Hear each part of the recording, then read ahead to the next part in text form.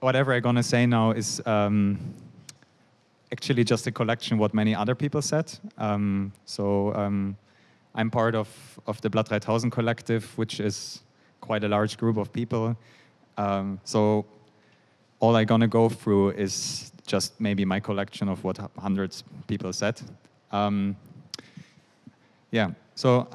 I said, I'm part of the Blood 3000 collective. We are a group of people who started something like a magazine in Berlin in 2014. We started like as a circle of musicians, musicologists around the free improvised music scene, like free jazz, noise music. We were a little bit bored of the contemporary music scene, especially the written one. So we started this kind of platform for us to discuss maybe and see what we can do about it. But we also preferred like a more fragmentaric form of publication. So actually the magazine only consists of impulses, of fragments. We didn't want people to publish articles like, this is my opinion, this is all, read it. But more like, okay, I have a question, I don't really know, maybe you can help me. So other people could answer in the upcoming issues. We experimented with this. We also said we publish everything.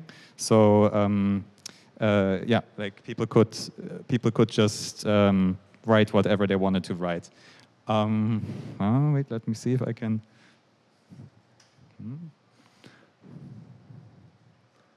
Yeah, this is one of the issues. They're self-made. Let me quickly see if I can figure out how. Yeah, this works. Perfect. Yeah, this is Blood 3000. This is Klaus. He helps us printing it in the basement for very cheap money. This is one more issue.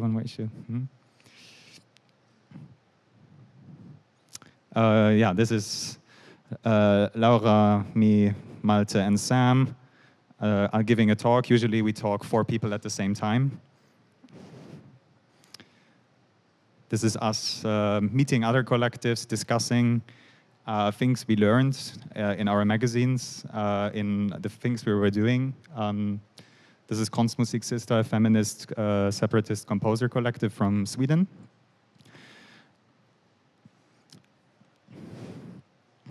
Yeah, this is us working in the living room.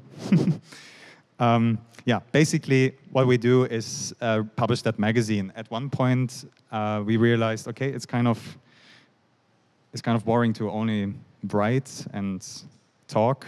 We also want to do things, so we started building our own festival, which was called Verantwortung 3000. Now there's some more pictures. Exactly, Verantwortung 3000. Verantwortung 3000 was like a festival we put up in 2016 on the countryside around Berlin. Once again, we come from a music background, so for us it was first of all just a music festival. We decided that we are not interested in any sort of curation, so we just said this festival is self-curated, everyone can curate the festival themselves. The only thing we are providing is a platform with which people can share resources, use locations, and then program their own events in it. The first software we wrote, like Verantwortung 3000, is just a Ruby on Rails application, quite simple. You could select venues, resources people were bringing, like instruments, and then put up your event. I don't want to go too much into the detail of this platform since there's some duplication with all the other platforms. You will see later what I mean. But basically, it became this very chaotic, very beautiful 1 week, and we were just like hanging out and doing various things. Like it was a complete, I don't know how many events happened, like around 100 events of different kinds.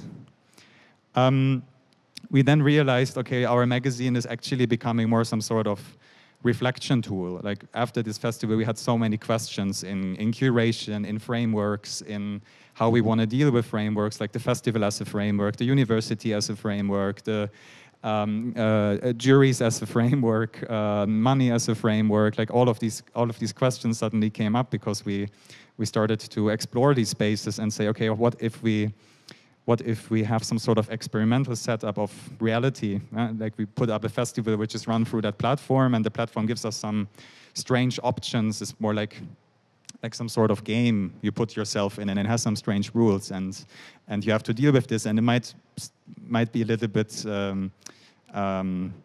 complicated to do it or to proceed to what you usually want to do, like organize an event, but actually it also makes you think about reality. And yeah, we had so many questions after that our magazines then actually became more like reflection, like a reflection medium. So we started to just like discuss the festivals in these magazines, and then work on the next festival, which was called HOFFNUNG 3000. HOFFNUNG 3000 was quite different. It was in the middle of Berlin. So before Verantwortung 3000, we had it kind of in an isolated experimental environment. We really just put this whole structure into the city. We developed a completely new platform for this. This time it's like a Node.js Express backend with a React front end. I'm going to show it to you. And with this platform, we actually started to experiment with decentralization, not in the technical sense, but in the sense that we said anything can be a venue in the city. You just have a GPS position, this is a venue. And people can mark these places themselves, program events. So the festival happened all around. Actually, people started to use it outside of Berlin. So we had contributions from Sardinia, from Tokyo, from London, also via stream. So people just started to join the platform and contributed their events. This is the press conference we gave on Tempelhofer Feld. Yeah, there's some videos you can watch on YouTube about the festival. This was one of the headquarters where you could get beer and breakfast. There were concerts happening all around, so we had like living situations in living rooms of other people's. So you offered your living room, and then other people programmed events in it, for example. Yeah, this is the platform itself. I give you a quick run through. It's yeah, basically consists of two menus. You have the sidebar to the right, the main navigation to the left. What you can already see here is some sort of like activity stream. And it is actually, like there you see the activities of some people, like Lost Lobster created a new event, Gestures, Xerophobic, Xanapus updated an event, Convolusive, Clown Anemonfish created a new event, and so on and so on. There's already weird usernames. This is one thing we experimented with. It was anonymity. So we decided it doesn't matter who you are, what sort of career you have, what sort of gender, what sort of skin color. We just want people to collaborate. And you can do this through the platform, but you will never know who this person is, except of when you meet this person. And then on top, your username changes all the time with every resource and every action you did on the platform. So you can't trace people. We have the random meeting feature. Like down here, you could read random people in a random place at a random time. But basically what you do is you go to der Markt and you just put in resources you can bring, and the resource is actually not defined. It can be anything. So people said, okay, I'm going to bring a PA system. I'm very good in transcribing text, English. I bring a cooking plate, a soldering iron. I'm a saxophone player, a cellist. I have some speakers. I bring some.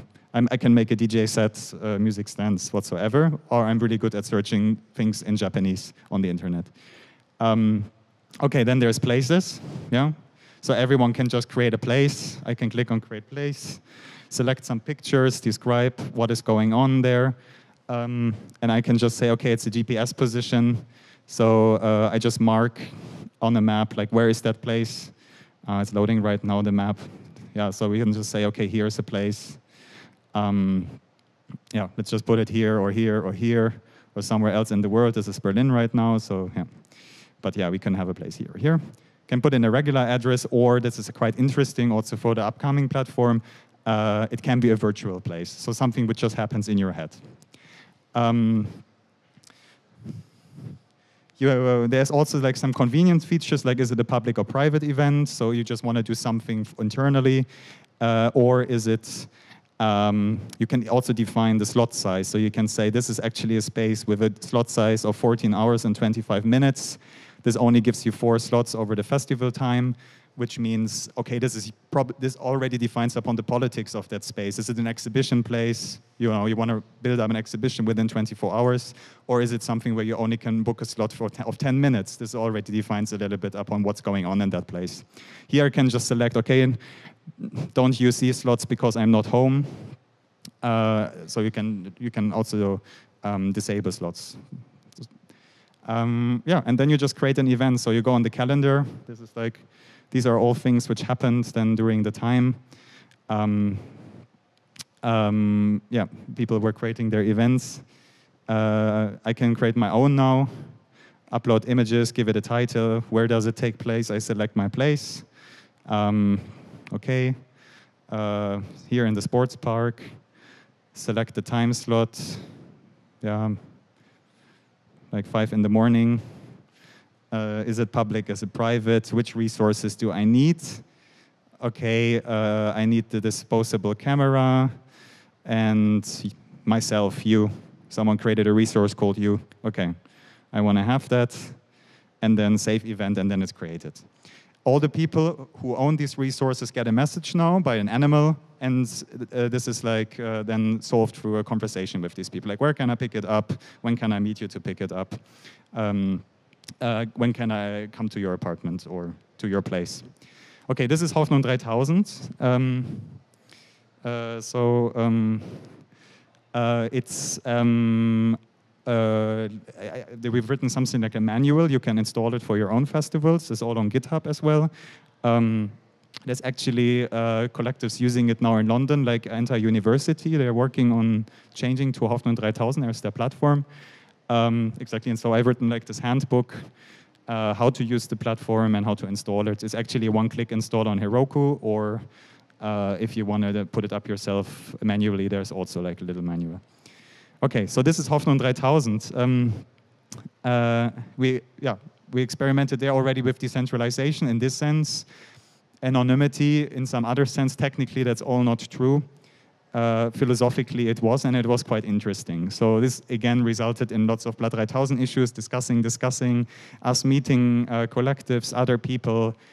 We also started to realize, okay, this is not only a music festival anymore. We're actually talking about, like, we actually want to talk to people who come from more activist backgrounds, from more like philosophical backgrounds, from different sorts of areas which are actually also very interested in decentralization and self-organization, in anarchy, in all different sorts of organizing and giving space for chaos, for plurality, for diversity. So yeah, I wanted to read from our because now Blood 3000 actually transitioned to an association in Berlin, the Liebe Chaos Verein, which is kind of connected to what I just said. It's an association now consisting of a wider group of people from very different backgrounds, from art background, from performance art background, from programming backgrounds. So actually what we want to do is like extend this whole thing into a more, much more diverse form, not only focusing on music. I wanted to read something out of the Constitution, but I think there's not so much time maybe. But yeah, let me just go to Panda, Peer-to-Panda. Peer-to-Panda itself is a new protocol we're developing on top of the Scuttlebutt, secure Scuttlebutt stack.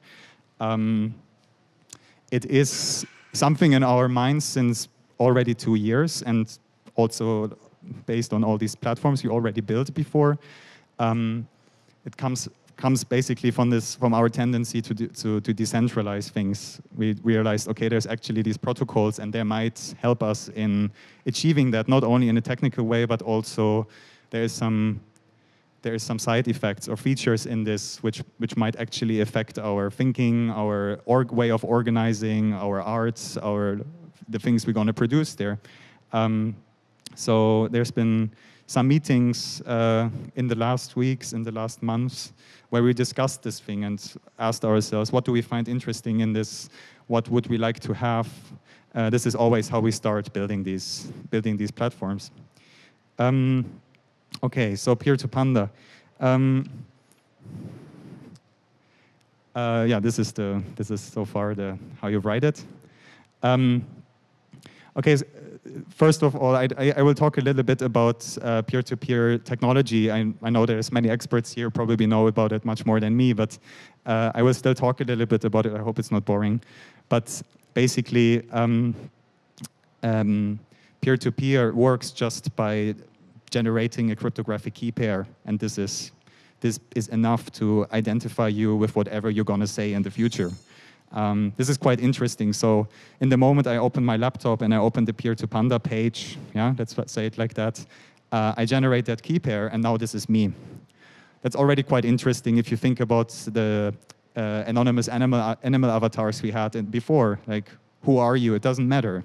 It's not really important. Like, let's just be a key pair, and then you can interact with that universe. So all of these like circles are users or key pairs or whatever right now. That's quite interesting because now suddenly it's just not only a user, it can also be a collective sharing a key pair, or like any group of people, or maybe a bot, like some sort of actually computer program. Yeah. So these are all now actors within the Peer-to-Panda universe. That's already quite interesting. What we're going to use is related to the secure scuttlebutt stack, which you probably heard in other peer-to-peer protocols as well, as the append-only lock. So people just broadcast what they want to do. Yeah? They just say, okay, I want to create a resource. So this is a message you append to your lock. Yeah? And the lock you only have for yourself. This is something you just maintain on your computer or yeah, wherever your key pair is able to sign this sort of message. So I just have this append only lock. I just say I create this resource, and you already hear it in the name. It's append only. So I just add messages on top of each other. Yeah. So I just add messages on top of messages on top of messages. Everyone for themselves, and that's already quite beautiful because.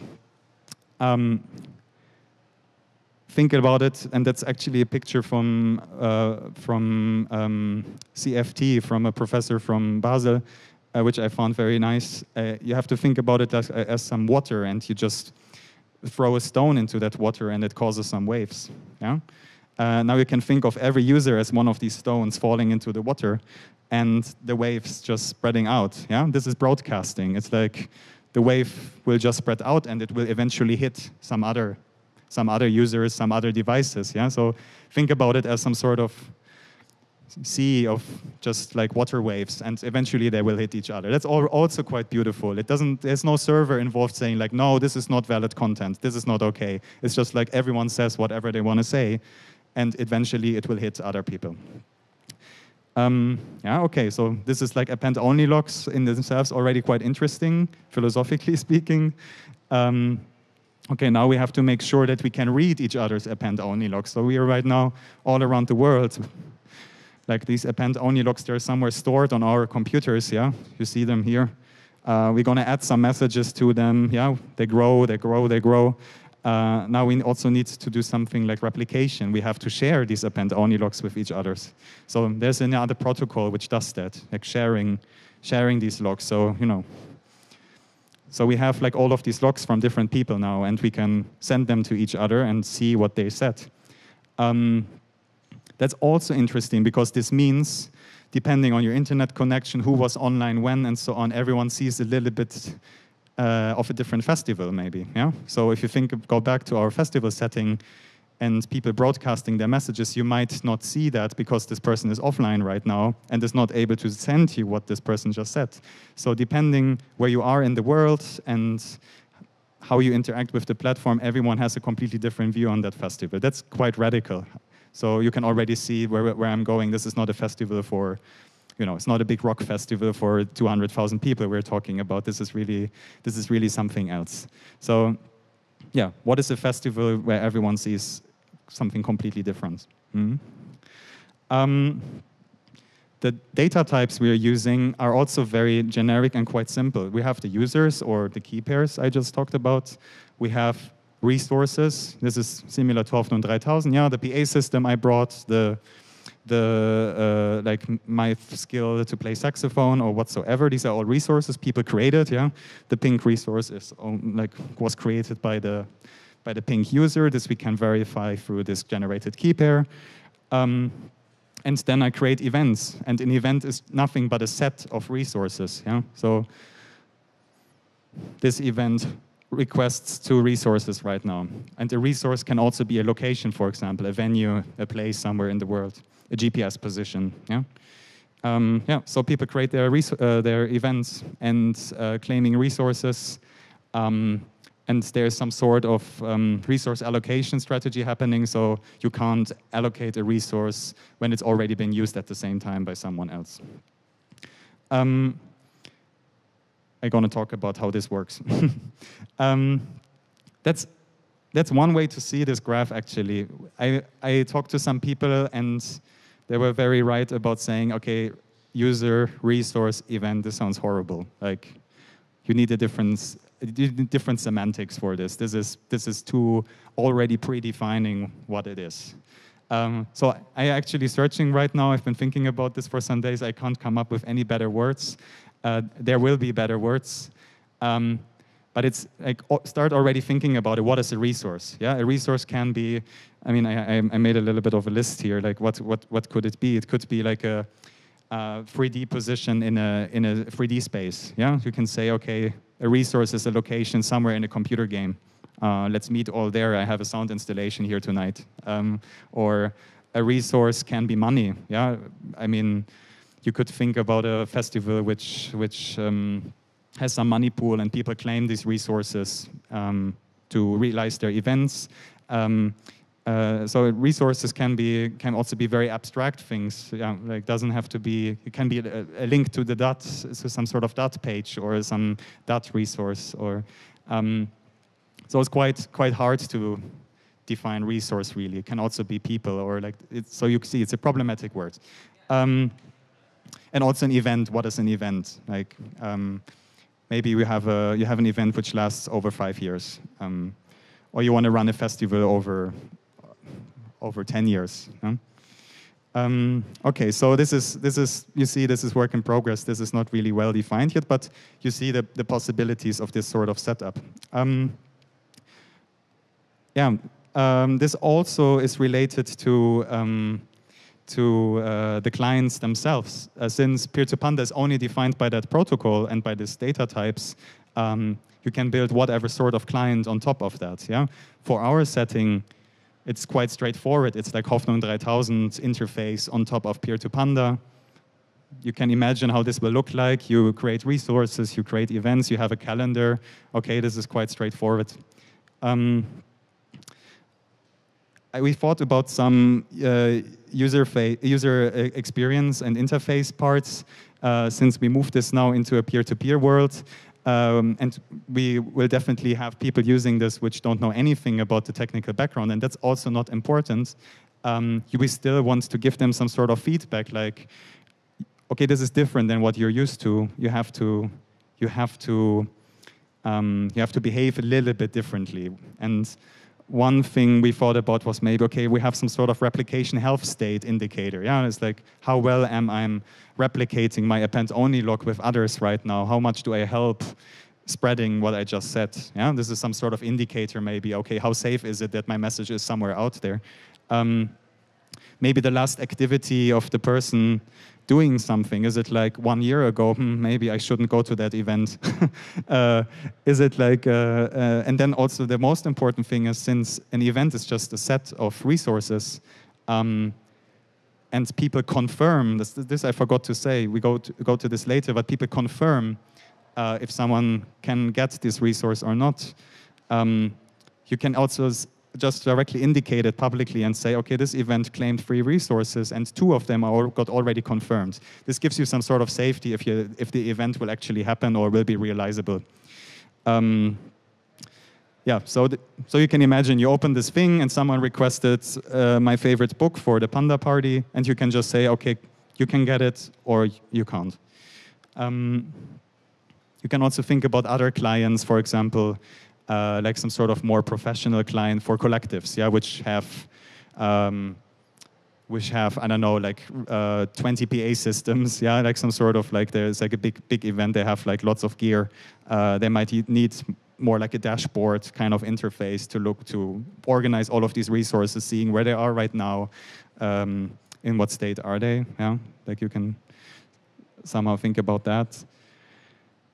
What I find the most interesting, and it's actually also part then of the peer-to-panda protocol, it will be, is some sort of API to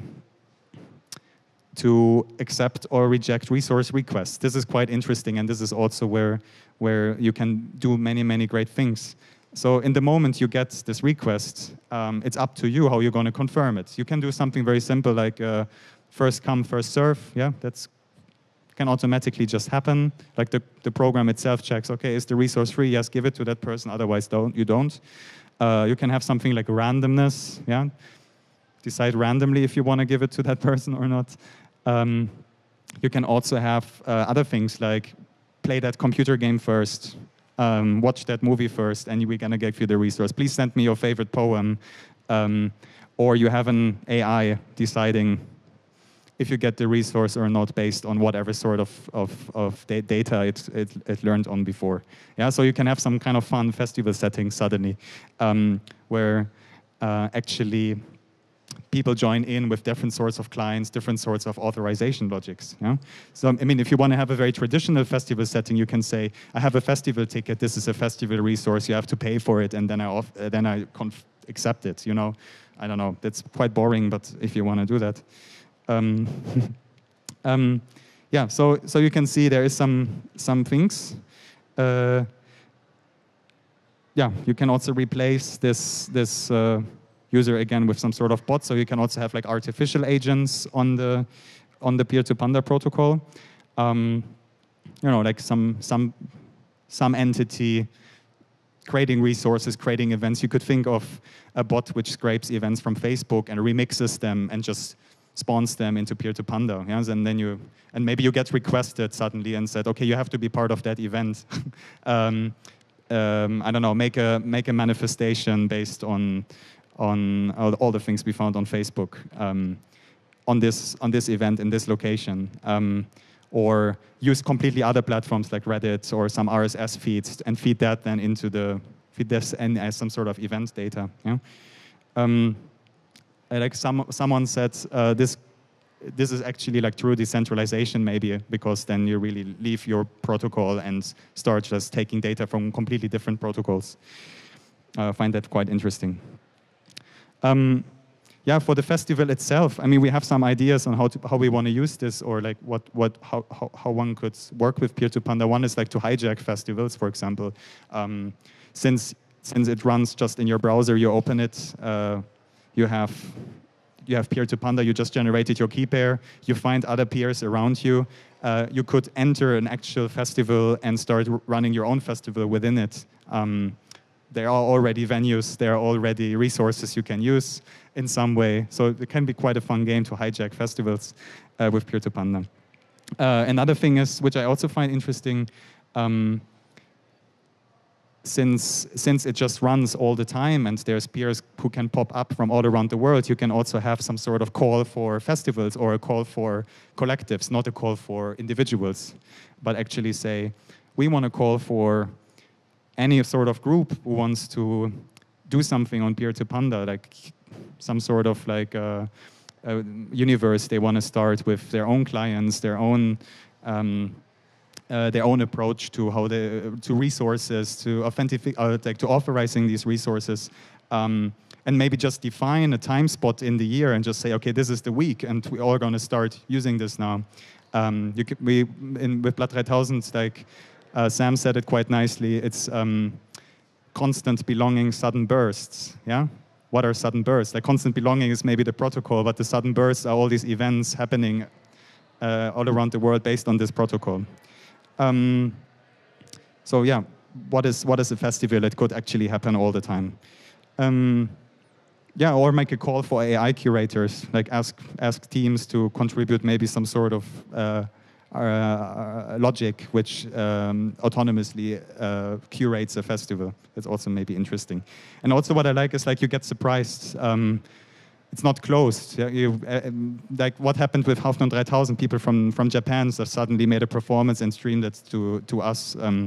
Like these things are very beautiful, I find.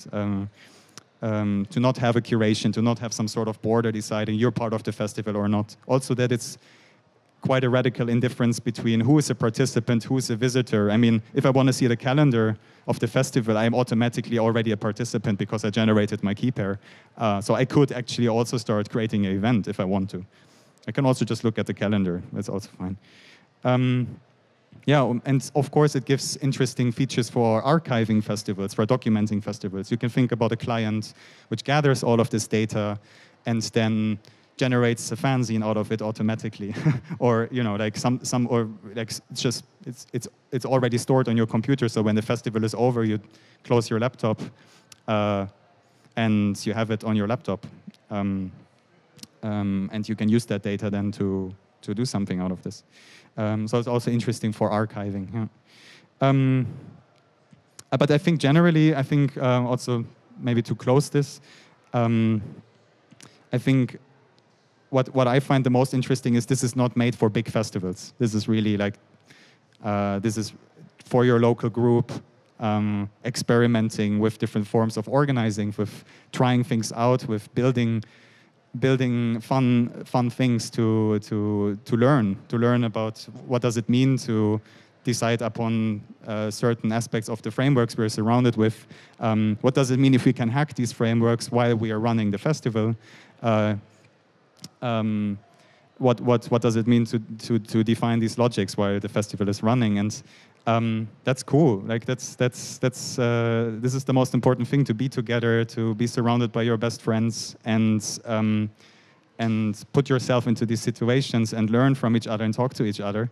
But still, you can have other groups doing it somewhere in the world and exchange. So it's not really only local, but it is kind of a small first, local first, offline first idea, which I find quite beautiful and also important. Yeah, so this is Peer-to-Panda for now. I mean, there is a repository about this as well on GitHub. It's the design document with many aspects I was just talking about. There's also a Nextcloud instance with of the association I was just talking about, where we uploaded all the meeting protocols and idea documents and so on, partly of what I just talked about. I will share this soon, also in the repository. I think there's an issue where I already posted the link, but yeah, so thank you very much.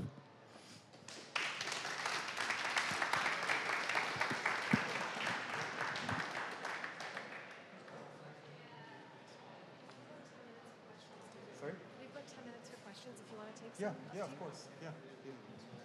So we have about 10 minutes for questions, if there are any for Andreas.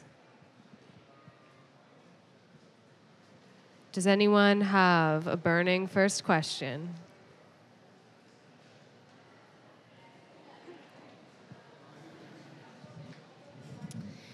In the case of the festival specifically, given that all users are anonymous, although obviously people are meeting up, but is there any way to protect against either malicious usage of the system, like people creating resources that they don't intend to provide, or locations that they are not accessible really, and in addition, like just malicious usage in real life of like people showing up to a place and not being respectful of the location? Yeah. I have a very boring answer to this, which is, I mean, the systems we provided before also didn't really prevent malicious behavior, but we also haven't had it. I think this is also what I mean. I think we're taking some freedom in not being a company which needs to provide some regulations or some sort of safety things. This is an art project, and we're doing it anyways. And actually, technology doesn't save you from, or like this is what we learned. Like the technology doesn't make it a better festival or a better setup. It's one way to think about it, but what's more important is everything around it. Like, how do you announce these things? How do you, what sort of instances do you have physically, like in place? People you can talk to, people which care about other people. You know, like all of these things, they are much more important than the actual technological part of it. That's at least what our experience was in the past. That's, and this led to the festival itself kind of being a place which felt safe. But I know that this is not a good technical answer. The problem you have actually also in other protocols like Scuttlebutt in general, there's not, you know, there can be malicious behavior. It just, right now it's just solved by ignoring these peers and just saying like, I don't replicate the data with you, you seem to have some sort of malicious behavior. But it's not I don't think it's a very good solution so far. But yeah, but no, it's an important question, but somehow right now we're taking the very naive approach of just solving it outside of the technology. Yeah. Because otherwise we would need to deal with, I don't know, blockchain or something, and I don't want to do that.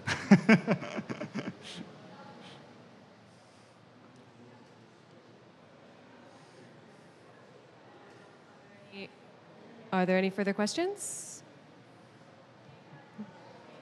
Yeah? It's not a question. It's not a question actually, but a proposal.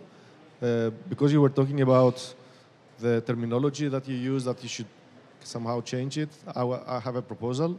So you should change resource. If you combine it with availability, you could name it enabler.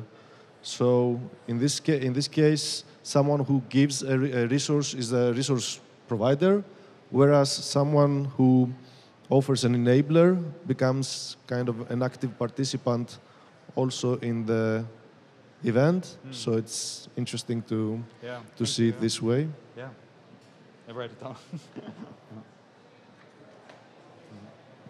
And a question from,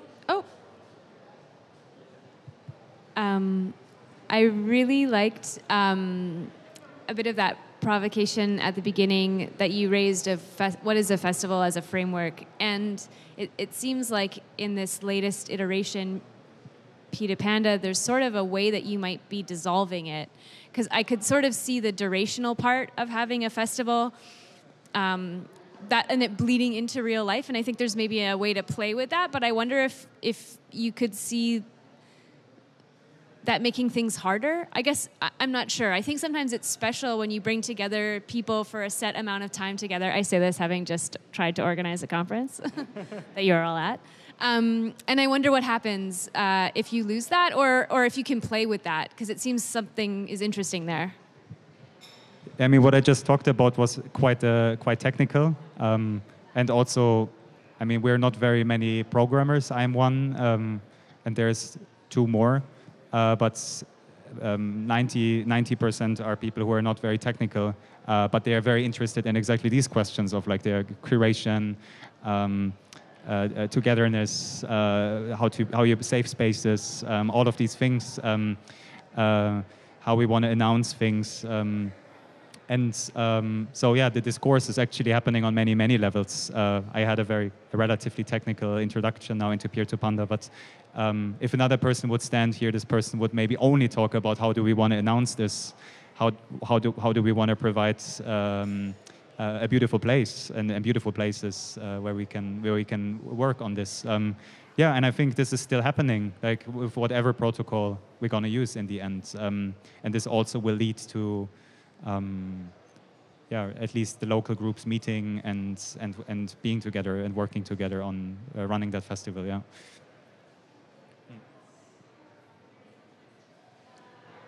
Yep. Are there facilities for asking for help or like encouraging collaboration between people? Yeah, that's a good question. Definitely. So I'm quite new in the peer-to-peer sphere. Like maybe a year ago I started. So I'm not very well experienced. I'm starting to look into the Scuttlebutt protocol right now. I have help from, or we have help from people, also from the Scuttlebutt community. And right now, concretely speaking, we are 3 developers, all based in Berlin. And we're planning on running a festival next year. So until then, we want to have something like which we can work with already. And if not, then at least there will be something small we want to experiment with, and then run a bigger thing like the year after.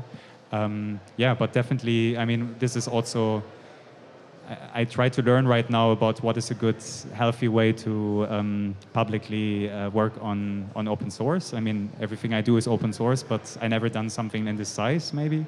So I'm quite happy to hear about people's experiences. What sort of structure is like best practice for these things. I try to learn from the .dot community actually. I like how they share their meeting protocols and these sort of things. Yeah, but generally, definitely any help is very much appreciated.